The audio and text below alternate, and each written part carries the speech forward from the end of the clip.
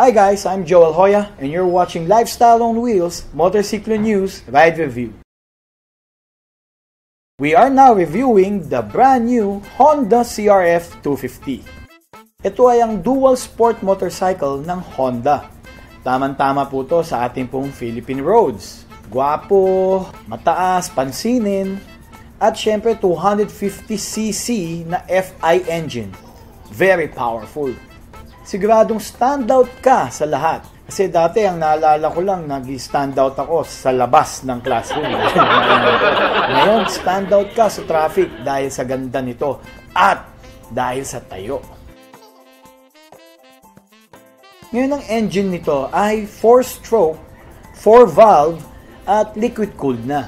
It's dual overhead cam with 250cc of FI fuel-injected engine. Siyempre, pag sinabi nating 250cc sa isang dual sports motorcycle, ito ay very torquey. Malakas ang kanyang acceleration at meron siyang decent top-end speeds. The engine gets hot sa pag matagal mo nang ginagamit, mas lalo na pag traffic. Although bearable naman siya, pag umaandar na, syempre, malamig na ulit, and hindi naman siya makakasunog ng iyong crotch area. At syempre, dahil sa liquid cooling, siguradong malamig ang makina at hindi prone sa overheat. Para bang pag air-cooled, papaypay mo, di ba? Hindi ganun kalamig. Pero kapag ito tubig, di ba? Liquid cooled, pag ininom mo, sabay paypay, panalo. Ganyan ang liquid cooling. Okay, pagdating naman sa pag-start ng motor, meron tong electric push starter. Siyempre, wala na dito yung tinatawag nating kickstarter na mostly nasa mga small displacement motorcycles. But then again, hindi mo kasi kailangan talaga ng kickstarter pag nagte-trail ride ka dahil baka sumabit yun sa mga branches o sa mga bato at siguradong baka mag-crash ka pag ikay nag-trail riding. Tapos ang kanyang transmission ay 6 gears. Ito ay smooth yung kanyang clutch, no? Yung gears niya is 1 down, neutral, and 5 up. So ito yung parang standard talaga na ating mga tranis pagdating sa mga manual motorcycles, more especially sa mga dual sports. So ang ating mga tinatawag na motocross or trail bikes. And the good thing dito is talagang very efficient naman yung placing, ergonomics nung kanyang cambio, yung mga tinatapakan mo pagdating sa yung pag-shift ng iyong gears. So pagdating sa on-road and off-road, very easy to operate. Tapos ang kanyang fuel consumption, syempre meron siyang 7.8 liters tank capacity with 1.8 tinatawag na reserve tank, no? Pumapatak sa 33 kilometers per liter ang takbuhan nito.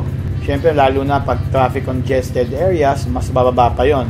Pero ang 33 kilometers per liter naman is good na para sa isang 250cc na malakas na engine na nagbibigay sa iyo ng torque and good top end speeds.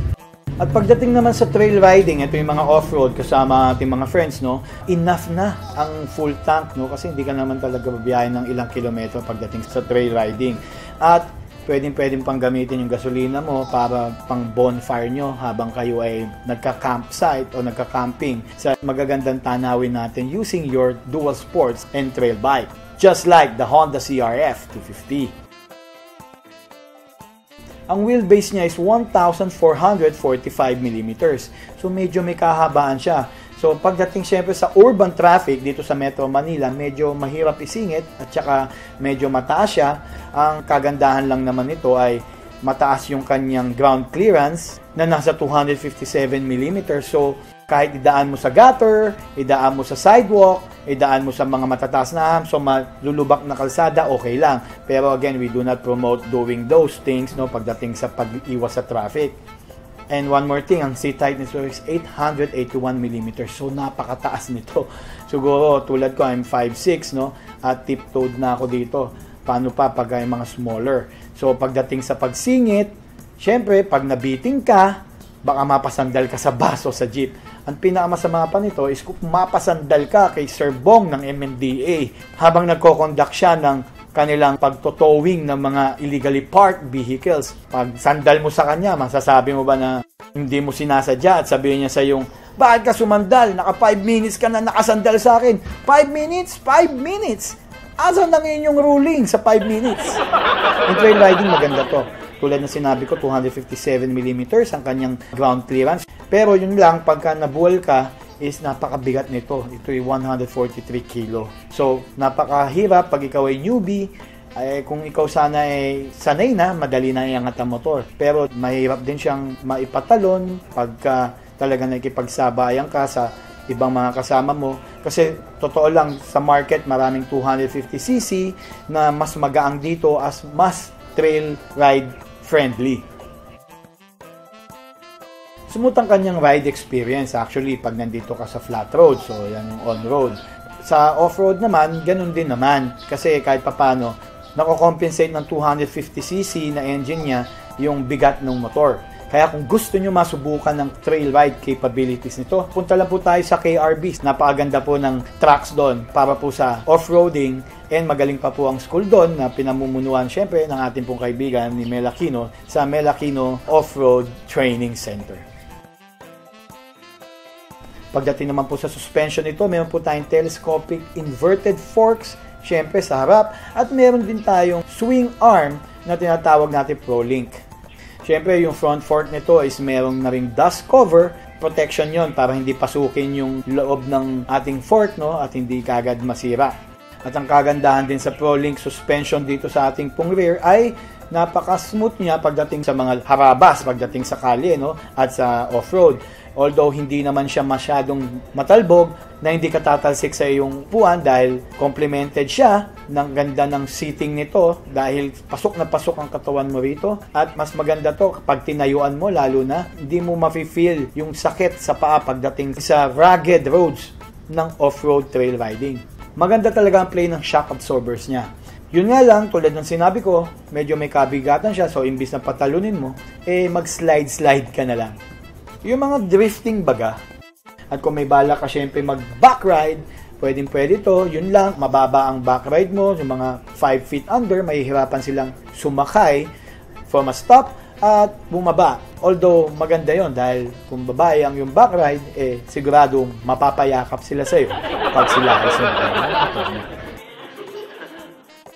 Okay, pagdating sa braking, para sa isang 250 motorcycle, kumbaga power to weight ratio, malakas naman ito. Kung tutuusin, kailangan mo ng isang magandang braking system na mapapatigil to once na ikaw ay bumaba na sa kanyang lakas. Dahil ang torque nito at acceleration is talagang kaya kang pawili pag tinodo mo ang silinyador. Naka-disc brakes na po to, parehong harap at likod, hydraulic.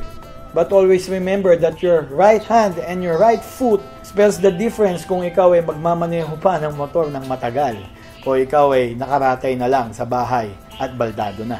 So always use your brakes and ride defensively.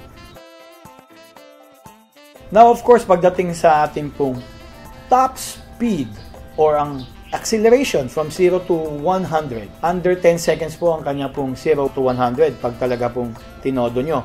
And ang top speed na nakuha ko po sa kanyang 17 horsepower ay around 140 kilometers per hour lang. The thing is, pagka ikaw ay bumilis pa doon at kaya naman ng motor, nafe-feel mo na yung wobble sa likod dahil po siya ay naka-spoke wheels o yung tinatawag po nating pang off-road wheels, 50 off and 50 on-road. So, pag mabilis po ang iyong takbo, ay may tendency po na mag-wobble ang likod. Ang tawag po dyan ay fishtail. Kaya dahan-dahan lang po tayo dyan dahil baka maglangit lupa ka at mapunta ka sa impyerno. And syempre, huwag lang basta umasa sa braking system nito dahil again, hindi pa siya ABS. Although very good siya pagdating sa off-road trail riding ang yung brakes. Iba, pag tinatawag po natin yung mga speeds at banatan sa ating pong kalsada. Yung kanya pong muffler o yung tambucho po na tinatawag, meron siyang heat guard. So, kasi nasa banda puwetan po natin to. Don't worry, hindi po mapapaso ang inyong back ride. At yung kinis niya na malalabanos ay hindi mababahiran ng kahit anong paso. Ikaw na po ang papaso niya.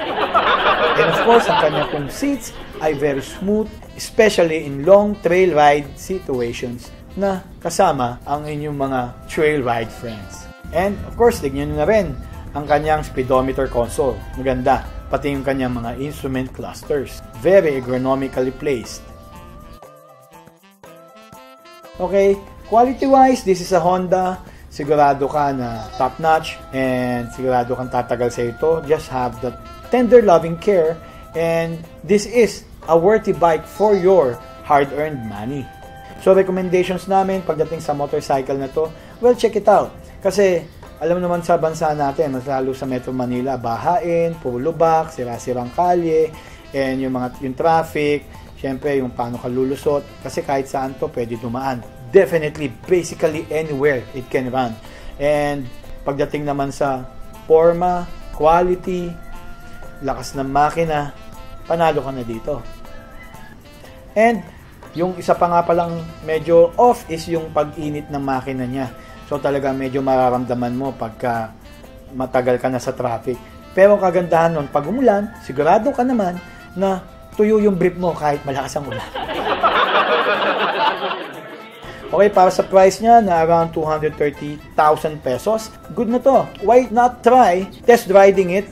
Go to your Honda dealerships and hop on it para malaman nyo kung ano ba yung feel. And if you want to be a trail ride enthusiast o gusto nyo mga konting mga off-road yan, just give us a ring sa number na to para mailapit namin kayo sa Mel Aquino Training Center. Okay guys, pagpasensyaan nyo na po at nakita nyo na naman ang pagmumukha kong to kahit ako sawang-sawa na. Pero ito po ang aming pong Motorsiklo News Ride Review dito po sa Lifestyle on Wheels. Again, bago nga pala i-end ang show, kung nagustuhan nyo po ang aming pong show, is paki-like lang po ang like button dyan. Don't forget to always stay tuned to us sa aming pong online channel. Yan po ang aming pong YouTube channel. No? You can look for us at Lifestyle on Wheels dito po sa YouTube. And pwede po rin sa aming pong social media na Lifestyle on Wheels and pwede rin sa Motorsiklo News Magazine sa Facebook. And kung meron po kayong comments and suggestions, just email us at lifestyleonwheels.jadmedia@gmail.com. And syempre, huwag nyo palalagpasin na mag-visit sa aming pong website na www.motorsiklonews.com. Okay guys? Again, I'm Joel Hoya and thank you for watching Lifestyle on Wheels. See you again next time guys.